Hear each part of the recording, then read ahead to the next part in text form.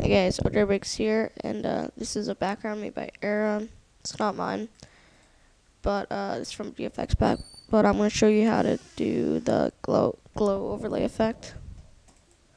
So first, you want to pick a shape. Pick circle. Ellipse tool. Circle, my bad. So you want to pick a color too. I'm picking red. So what you do is you mainly just create a circle, best as you can, like that, and you can press Control T to remodel it. What you can do with this is you can put it in the corner, so like that, maybe. So and place it there, and now you're gonna press Control J 3 times, which creates it again, and press Control T, and you just want to make this a bit bigger. Smaller. And place it. And then with this, you want to press Control T again, and make this even smaller. Now you can't really see them. So what I'm going to do on this one, add this. Oh, maybe not that. On this one I'll add color overlay, just to see where the circle is. Yeah. Put this one right here, maybe.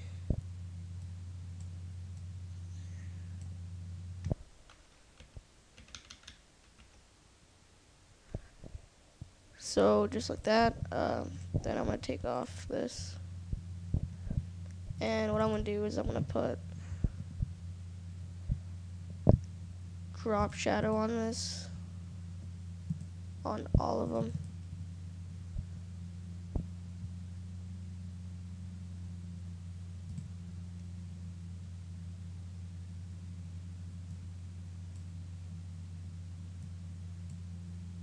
So maybe around right there. And I'll do the same on the last one. Whoops.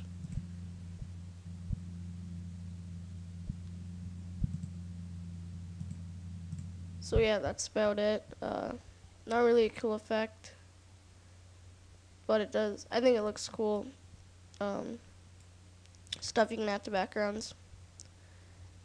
And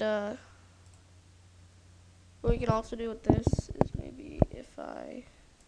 actually that won't work too well, but I think it's a cool effect if you can use it in the corner as well. I recommend using different colors for all of them, but you don't have to. So yeah, that's about it. Next episode will how to make a sphere in Cinema 4D, and then maybe in Photoshop too. But yeah, that's about it. Subscribe, rate, comment, and like the video. Bye.